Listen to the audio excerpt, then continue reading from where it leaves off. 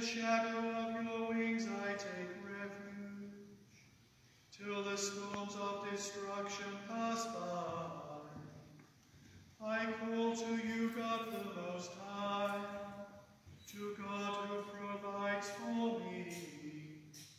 May he send from heaven and save me, and put to shame those who assail me. May God send his loving mercy and faithfulness. My soul lies down among lions, who would devour the sons of men. Their teeth are spears and arrows, their tongue a sharpened sword. Be exalted, O God, above the heavens. May your glory shine on earth. Glory be to the Father, and to the Son, and to the Holy Ghost, as it was in the beginning, is now, and ever shall be, world without end. Amen.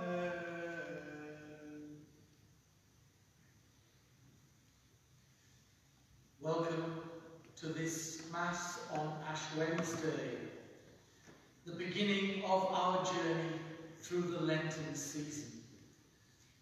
A solemn but simple and stark liturgy tonight. In the name of the Father, and of the Son, and of the Holy Spirit. Amen. Brothers and sisters in Christ, since early days, Christians have observed with great devotion the time of our Lord's Passion and Resurrection, and prepared for this by a season of penitence and fasting. By carefully keeping these days, Christians take to heart the call to repentance and the assurance of forgiveness proclaimed in the Gospel, and so grow in faith and in devotion to our Lord. I invite you, therefore, in the name of the Church, to observe a Holy Lent, by self-examination and by repentance, by prayer, by fasting, and by self-denial, and by reading and meditating on God's holy word. So let us pray for grace to keep Lent faithfully.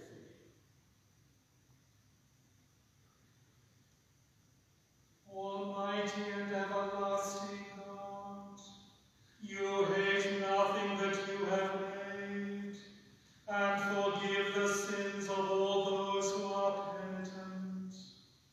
Create and make in us new and contrite hearts, that we, worthily lamenting our sins and acknowledging our wretchedness, may receive from you, the God of all mercy, perfect remission and forgiveness, through Jesus Christ our Lord, who is alive and reigns with you in the unity of the Holy Spirit, one God, now and forever. Amen. Let us listen to God's word in the Scriptures.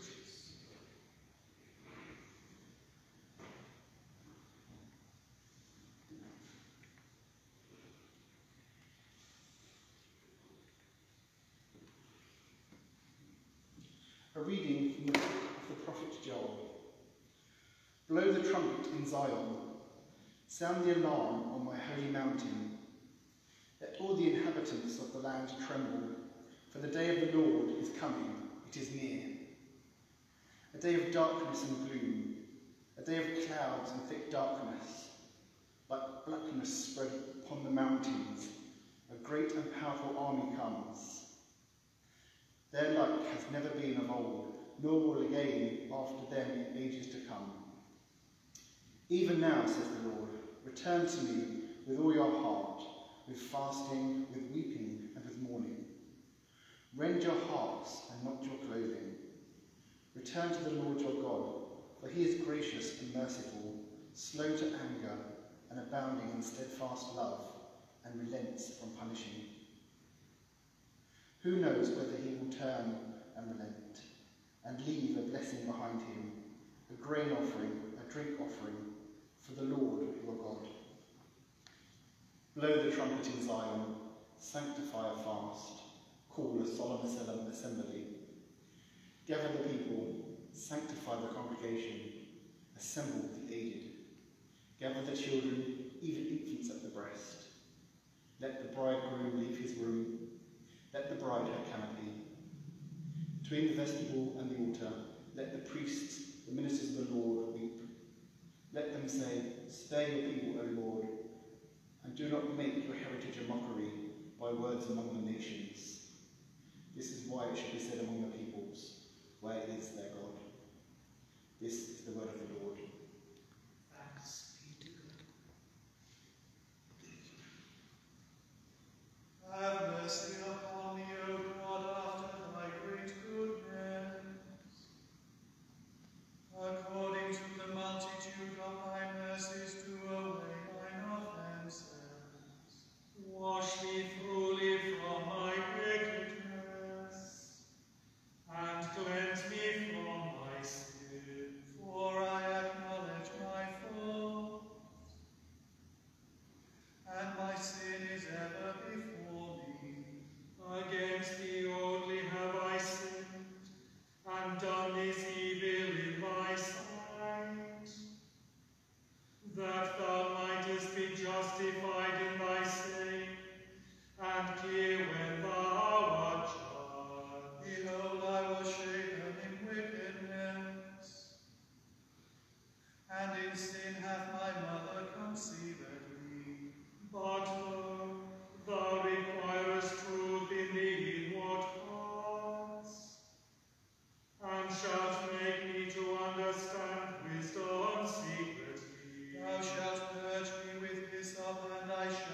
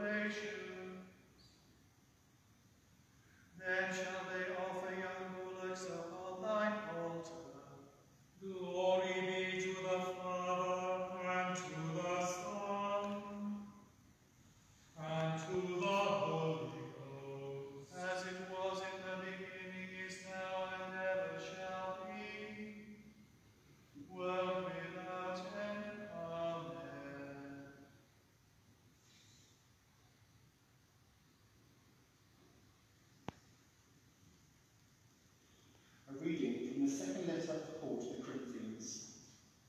We entreat you on behalf of Christ to be reconciled to God. For our sake, he made him to be sin who knew no sin, so that in him we might become the righteousness of God. As we work together with him, we urge you also not to accept the grace of God in vain. For the Lord says, "At an acceptable time I have listened to you, and on the day of salvation I have helped you." See, now is the acceptable time. See, now is the day of salvation. We are putting no obstacle in anyone's way, so that no fault may be found with our ministry. But as servants of God, we have condemned ourselves in every way. Through great endurance in afflictions, hardships, calamities, beatings, imprisonments, riots, labours, sleepless nights, hunger, by purity, knowledge, patience, kindness, holiness of spirit, genuine love, truthful speech, and the power of God, with the weapons of righteousness for the right hand and for the left, in honour and dishonour, in ill repute and good repute. We are treated as impostors, and yet are true. As unknown, and yet we are known. As dying, and see, we are alive. As punished, and yet not killed. As sorrowful, yet always rejoicing. As poor, yet making many rich. As having nothing, and yet possessing everything. This is the word of the Lord. Thanks be to God.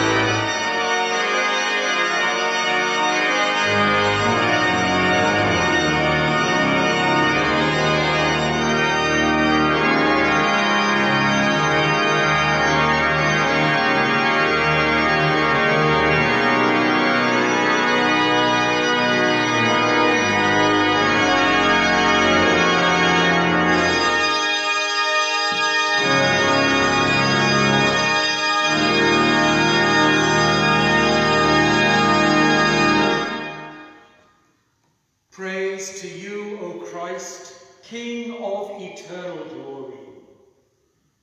Your word, Lord, is truth. Lead us in the truth. Praise to you, O Christ, King of eternal glory. The Lord be with you. Hear the gospel of our Lord Jesus Christ according to Matthew. Glory to you, O Lord.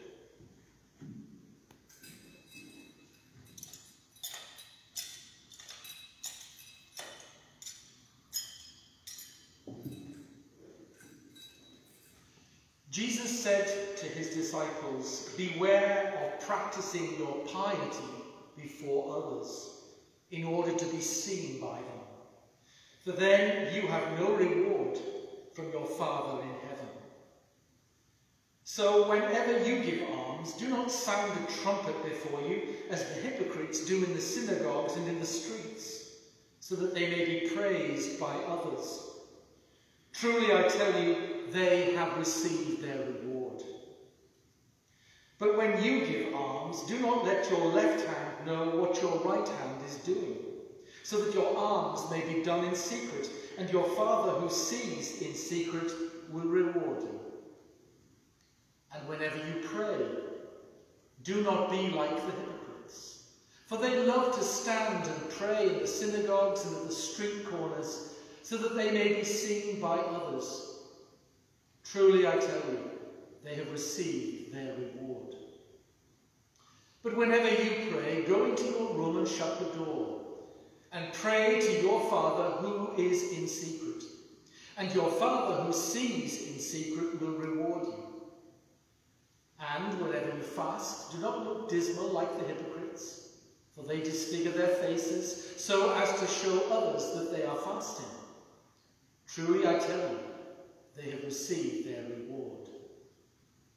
But when you fast, put oil on your head and wash your face, so that your fasting may be seen not by others, but by your Father who is in secret.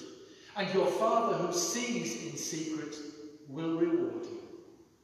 Do not store up for yourselves treasures on earth, where moth and rust consume, and where thieves break in and steal. But store up for yourselves treasures in heaven, where neither moth nor rust consumes, and where thieves do not break in and steal. For where your treasure is, there your heart will be also. The Gospel of the Lord. Praise to you, O Christ.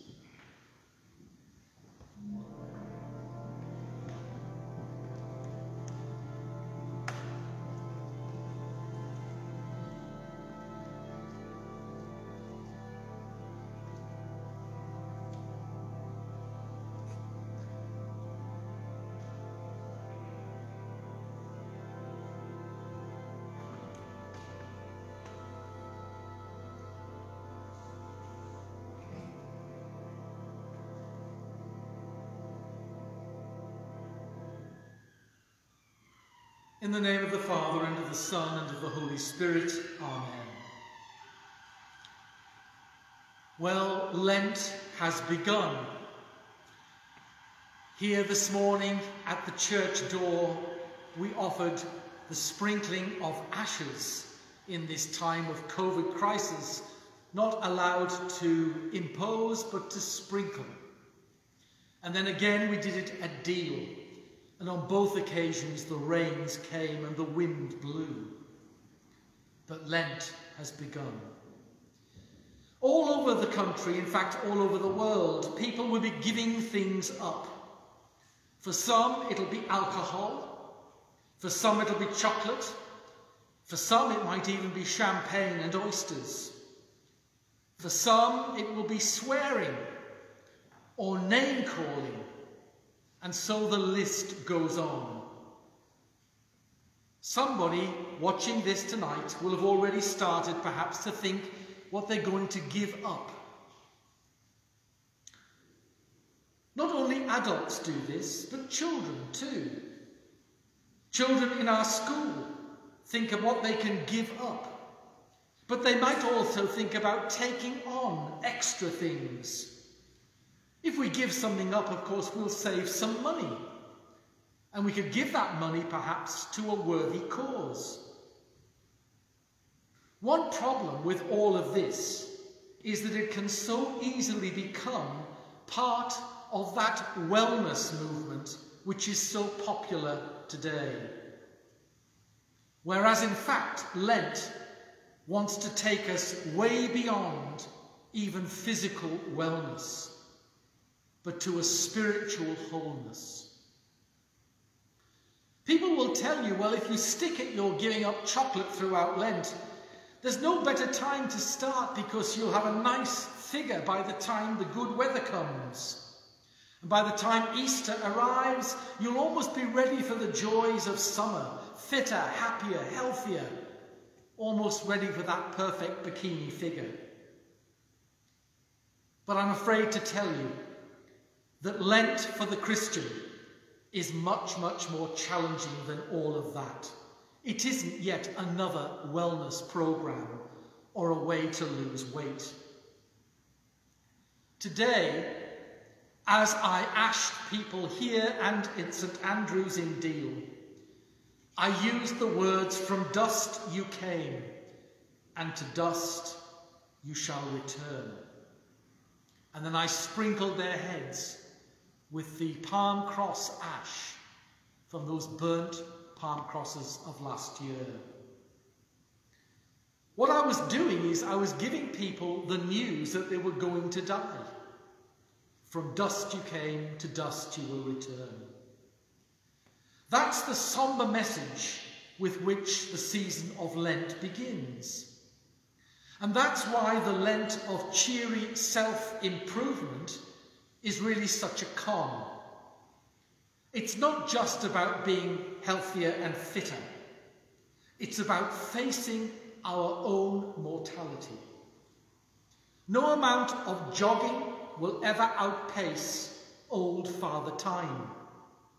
No fancy cream, despite how well advertised on the television, or cosmetic, or a total makeover, even with lots of plastic surgery, can ever prevent us from coming into dust again.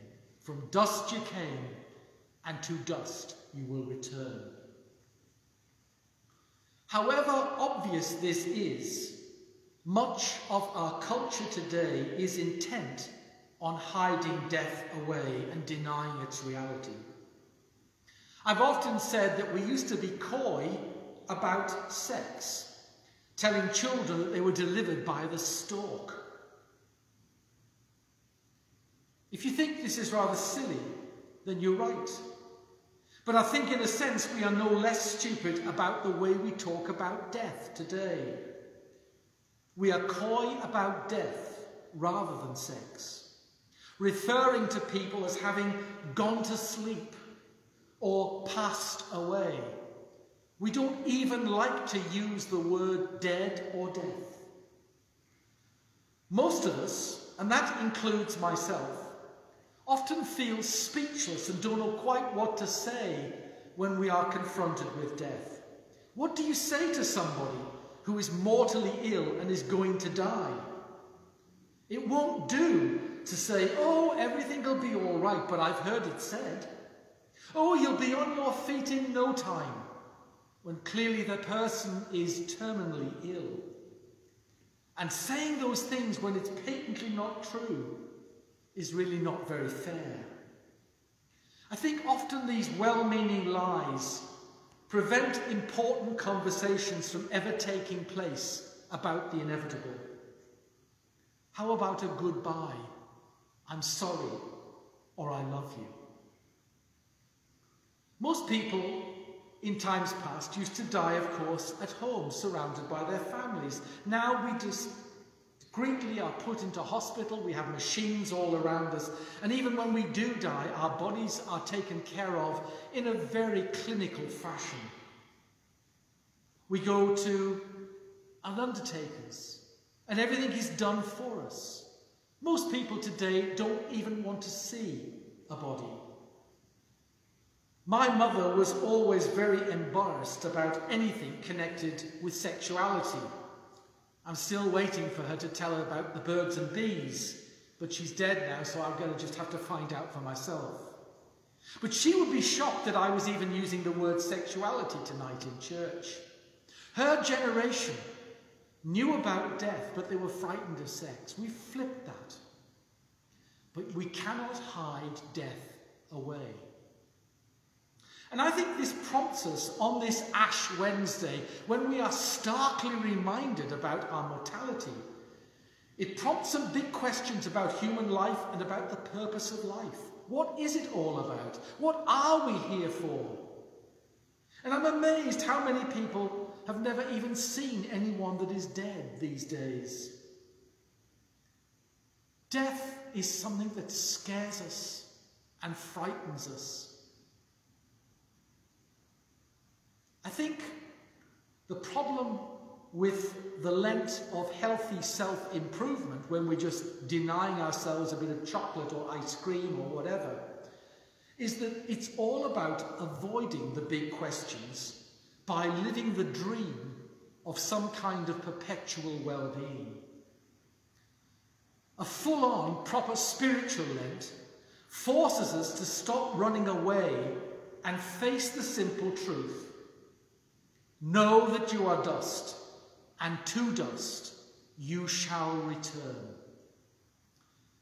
T.S. Eliot once said, humankind cannot bear very much reality. How true Eliot was speaking. Our hope is that this last journey that we all have to take is the one we're not going to take on our own, but that our Lord, who has gone before us, is going to be with us and is going to be in that death with us. Thomas Merton, the great spiritual writer of our time, said the cross with which the ashes are traced upon us is the very sign of Christ's victory over death. The words, "Remember that you are dust, and to dust you shall return," are not to be taken as the quasi-form of a kind of the sacrament of death, as if such a thing were possible. It might be good stoicism to receive a mere reminder of our condemnation to die, but that, says Merton, is not Christianity. But remember on this Ash Wednesday that the great evangelical preacher Dwight Moody, who gave us all those Moody and Sankey songs, once said, Christ never preached any funeral sermons. Christ never preached any funeral sermons. Death is something that we have to face. And on the very first day of Lent, the Church in her wisdom gives us this stark reminder as I sprinkle ashes over the head of parishioners. Let this Lent be for us a time for the change of heart and a change of mind, a time for opening ourselves to God. I want to quote to you some words I found on Facebook, and they hit me hard. The person writing on a Facebook post said, "I generally find myself flat on my face at some point during Lent. Sometimes it's failing at one of my Lenten sacrifices. Other times it's finding myself sinning in other ways and frustrated that my Lenten plan hasn't brought me closer to Christ. I look back at all my good intentions and all my plans, and I wonder what happened. It's because each year I forget that it's not my plans, as intentional as I am, that are going to make me holy. I can't make myself holy. I can't plan my way into heaven. No matter how good my plans are, no matter how upright my intentions, I am not going to get myself to heaven. God makes me holy." Our journey of Lent is to be allowing God to make us holy, so that when we hear those words, "From dust you came and to dust you will return," they will not be words that frighten us, but words that beckon us deeper into the very heart of God. God makes me holy.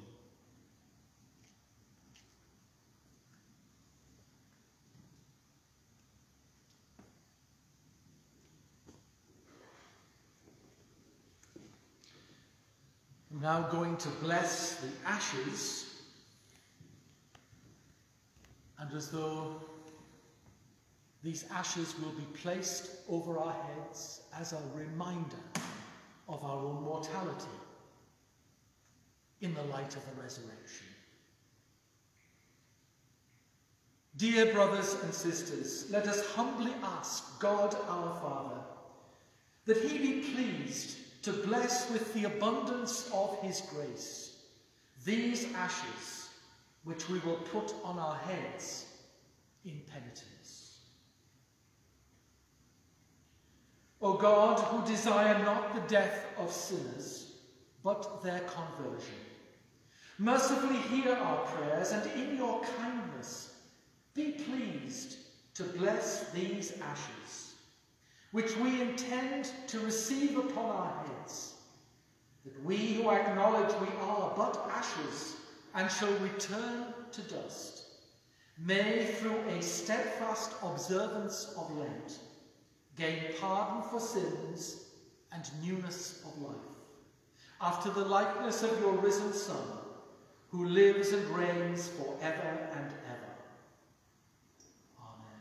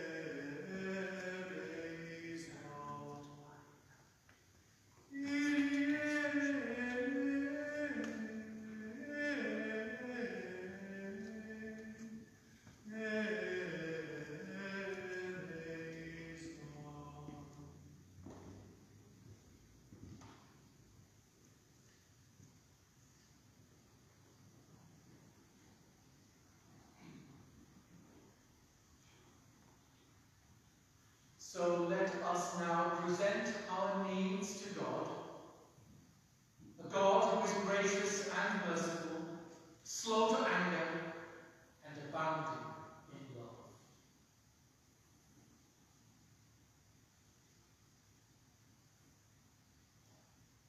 We pray for Justin, our Archbishop, for Norman, Archbishop, and Rose, Bishop of Dover, that they may know the guidance and strength of the Holy Spirit, as they continue to discern God's will for the Church in their care. Lord, in your mercy, hear our prayer. For the Church, that she may be an ambassador for Christ by announcing the good news of reconciliation. Lord, in your mercy, hear our prayer. For all present here today, and for those watching this Mass from their homes, that we may all have the will to change our lives and the lives of others by our charity, good example, and prayer. Lord, in your mercy, hear our prayer. For all who are estranged, that they may seek to be reconciled to those with whom they are in dispute. Lord, in your mercy, hear our prayer. For all who are sick or suffering any way, that they may know the presence and comfort of the Lord. We pray in particular for Margaret Hauday, Margaret Bailey, Pat and Peter Brockway, Olga Calder, Daniel, Leo Fosdyke, Joyce Gash, David Irwin, Brian Lanaway, Maddie Marchand, Julie Nandy, Andrew Parkinson, Wenda Tefler, Neil Wright, Jean and Michael, Vivian, Father Don and Penelope, Judith and John, Roy, Paul, Enoch Pritchard, John Dixon, Maureen, Don White, and for all who suffer from the coronavirus. Lord, in your mercy, hear our prayer. For ourselves, that this Lenten season prepare us for the Passover from death to newness of life. Lord, in your mercy, hear our prayer. For the departed and for all those who find themselves bereaved at this time, we pray especially for Father Michael Anderson, Thomas Moore, Margaret Ann Smith, Judith Ann Jones, Susan Maskell, Laura Hollian, and all those who have died due to COVID-19. At this time, we also pray for the anniversaries, including Philip Couchman, Nora Davenport, Charles Goody, Jeanette Rossiter. Grant eternal grant to them, O Lord, and let light perpetual shine upon them. May they rest in peace.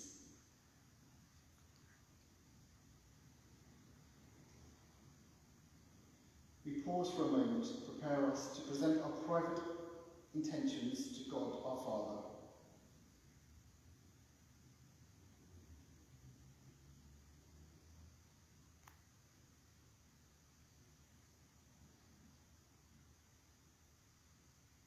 Let us ask our Blessed Mother Mary to pray for us, with us, as we say, Hail Mary, full of grace, the Lord is with thee. Blessed art thou among women, and blessed is the fruit of thy womb, Jesus. Holy Mary, Mother of God, pray for us sinners, now and at the hour of our death. Heavenly Father, have mercy on your church in all its need, and as we turn away from sin, may we turn to you in repentance and embrace your holiness with all our heart. We ask this through Jesus Christ, our Lord. Amen.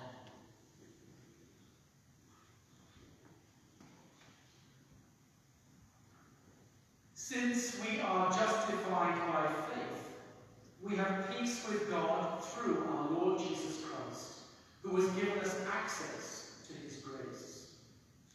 The peace of the Lord be always with you, wherever you are.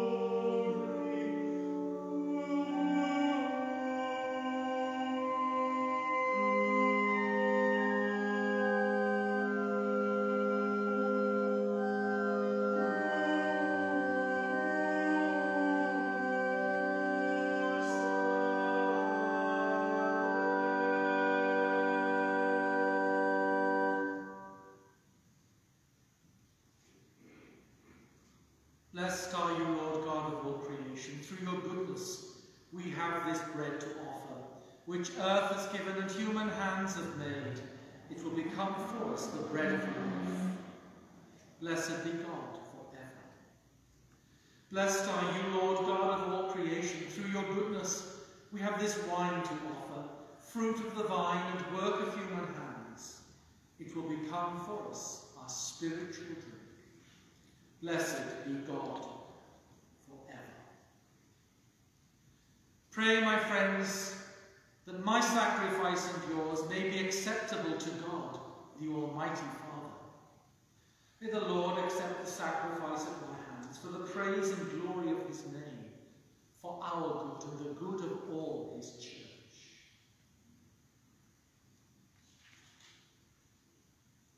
Lord, help us to resist temptation by our Lenten works of charity and penance.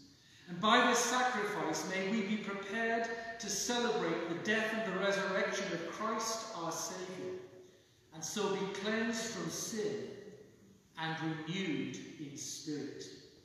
We ask this through Christ our Lord. Amen.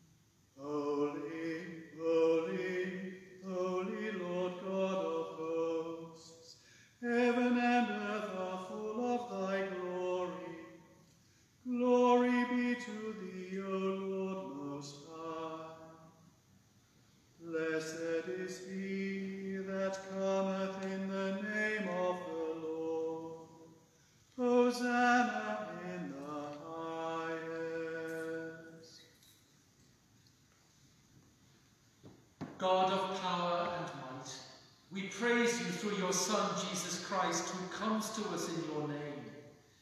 He is the word that brings salvation. He is the hand you stretch out to sinners. He is the way that leads to your peace. God our Father, we had wandered far from you, but through your Son you have brought us back. You gave him up to death so that we might turn again to you and find our way to one another. Therefore we celebrate the reconciliation that Christ has gained for us. We ask you to sanctify these gifts by the power of your Spirit, as we now fulfill your Son's command. While he was at supper, on the night before he died for us, he took bread in his hands and gave you thanks and praise. He broke the bread, gave it to his disciples and said, "Take this, all of you, and eat it. This is my body, which will be given up for you.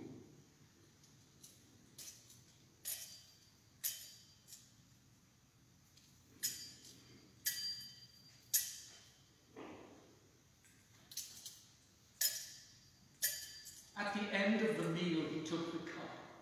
Again, he praised you for your goodness, gave the cup to his disciples and said, "Take this, all of you, and drink from it. This is the cup of my blood, the blood of the new and everlasting covenant. It will be shed for you and for all, so that sins may be forgiven. Do this in memory of me."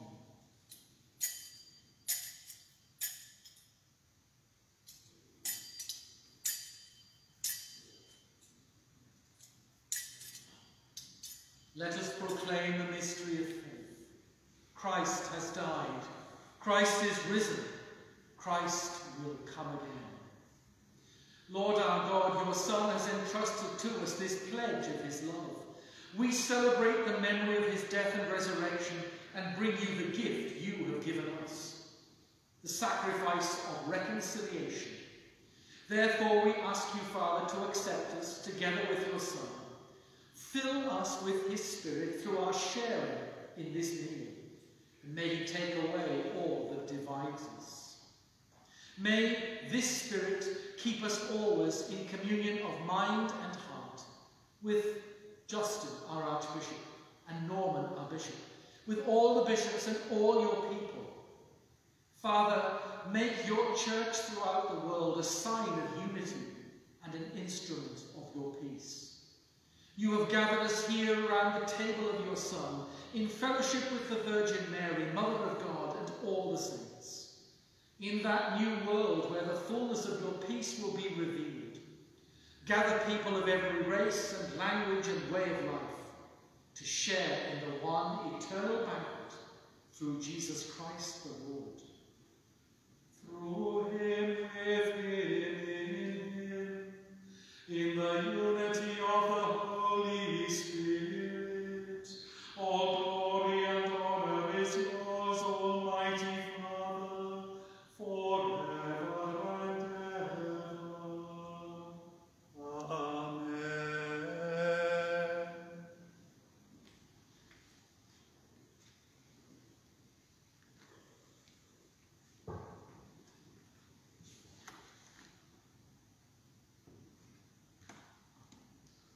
As our Saviour Christ has commanded and taught us, we are bold to pray, Our Father, who art in heaven, hallowed be thy name. Thy kingdom come, thy will be done on earth as it is in heaven. Give us this day our daily bread, and forgive us our trespasses, as we forgive those who trespass against us. And lead us not into temptation, but deliver us from evil. For thine is the kingdom, the power and the glory, forever and ever. Amen. We break this bread to share in the body of Christ. Though we are many, we are one body, because we all share in one bread. May this mingling of the body and blood of our Lord Jesus Christ bring eternal life to all of us who now receive.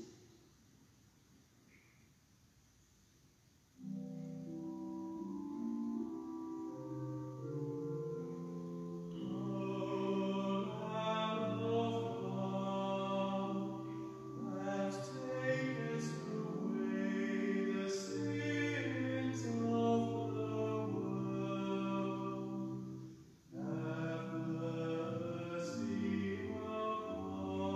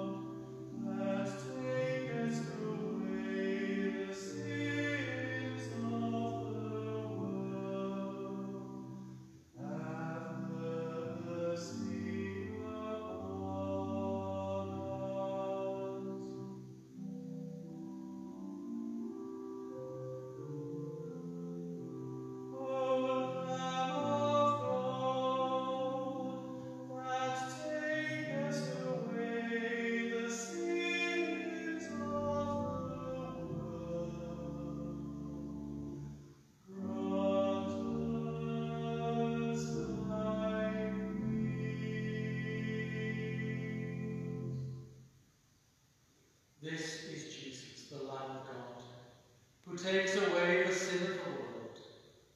Blessed are those who are called to this sign. Lord, I am not worthy to receive you, but only say the word, and I shall be healed.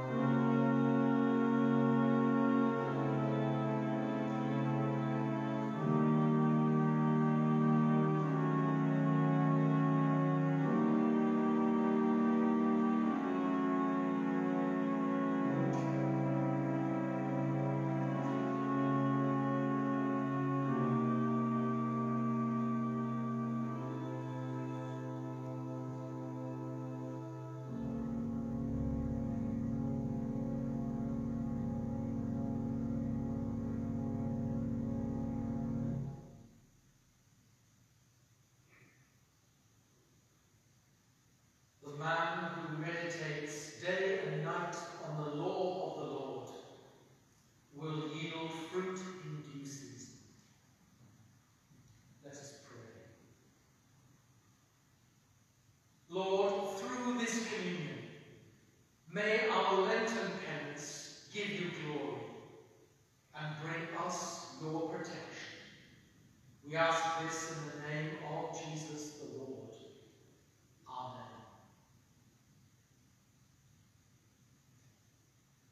The Lord be with you. And let us bow our heads wherever we are and pray for God's blessing this night.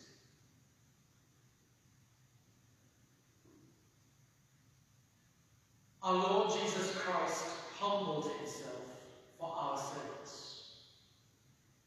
May you follow his example so that you may share his resurrection. And the blessing of God Almighty, the Father, the Son, and the Holy Spirit be among you and remain with you